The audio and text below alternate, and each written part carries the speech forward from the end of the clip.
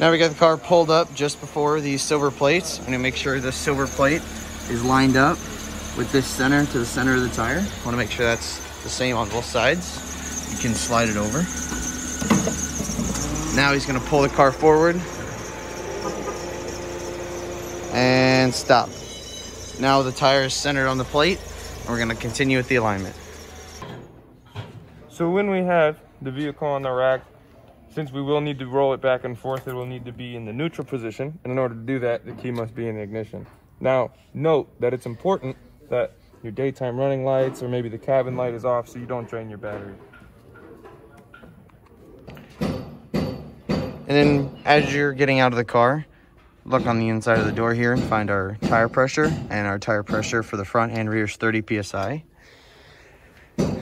Go to the back over here. You can set our tire pressure. It's key to have the tire pressure correct for a proper alignment. And you go right here, take our stem cap off, grab from right here, put this guy in there, and it'll set the tire pressure for you. Once it's properly aired up, you can remove it, put your stem cap back on, and retract this guy back into its holder. Should you need to change the arms on the wheel sensor, we're going to pull this pin out.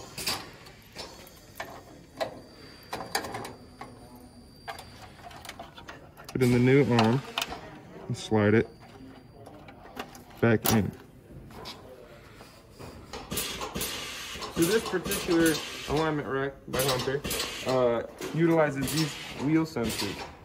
And these arms clip onto the wheel, and there's 3 different sizes. You've got a small one for compact cars, a medium one for in between, and a large one for bigger trucks.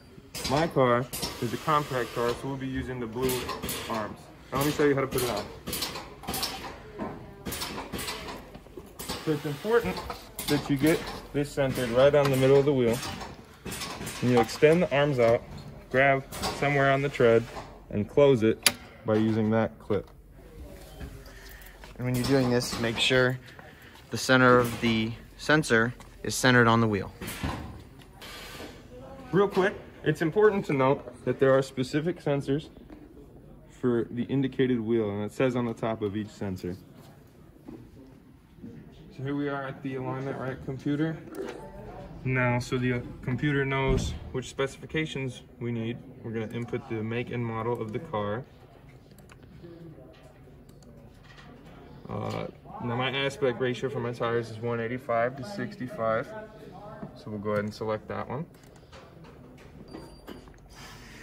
Now once all sensors are seen by the machine, you're going to want to put the car in neutral.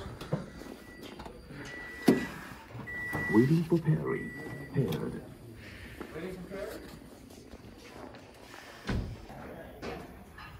So now it says this screen, we're going to roll the car back.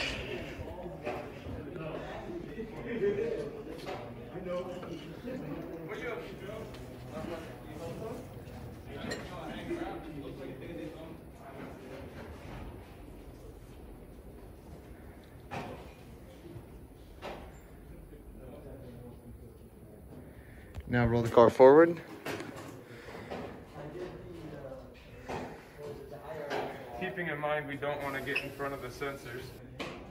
Now since we're done rolling the vehicle, it is important that you chock both front and rear of the wheel so the car doesn't roll on you. This part of the alignment is the caster sweep, and it wants us to install the brake pedal depressor. That was located on the back of the machine. We already grabbed it. I'm just going to go ahead and install it.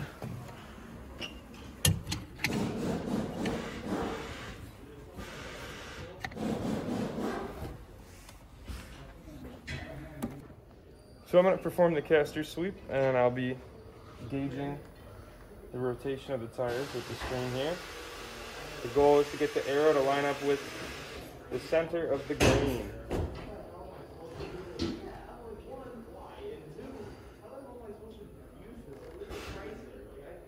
It's good to keep in mind to turn the wheel slowly so we don't overflow the power steering reservoir.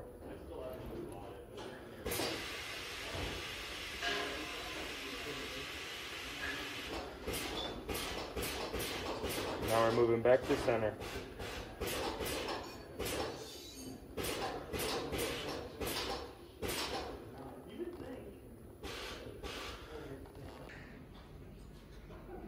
So one of the great things about this alignment racking system is it'll tell us how we can make adjustments.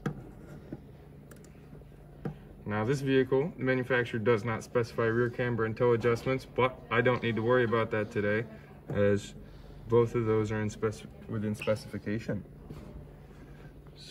There are aftermarket shims you can install, but again, we don't need to worry about that today.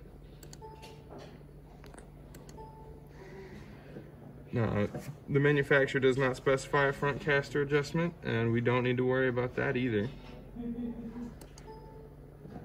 Can adjust front camber by those 2 bolts.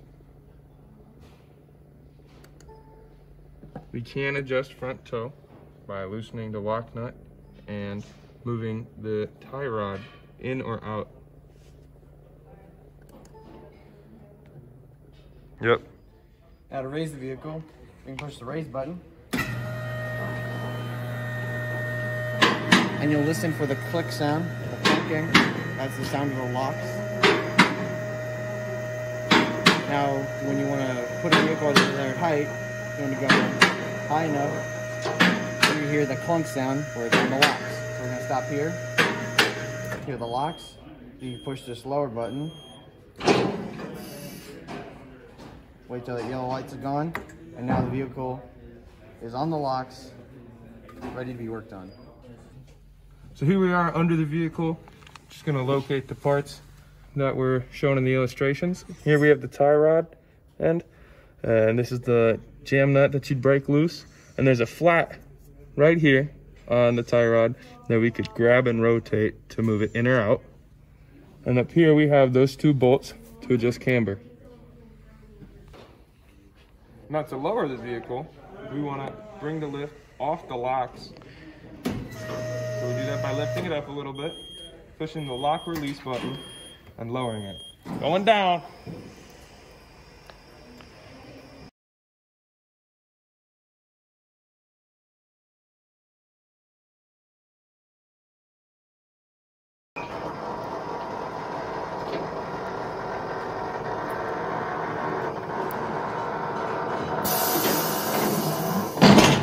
Ta-da.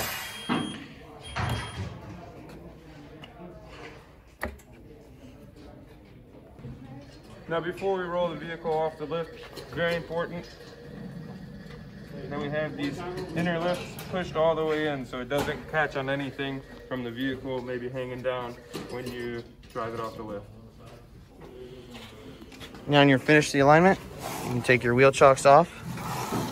Now the car is ready to be driven off the alignment rack. Make sure you have somebody guiding you on and off the rack.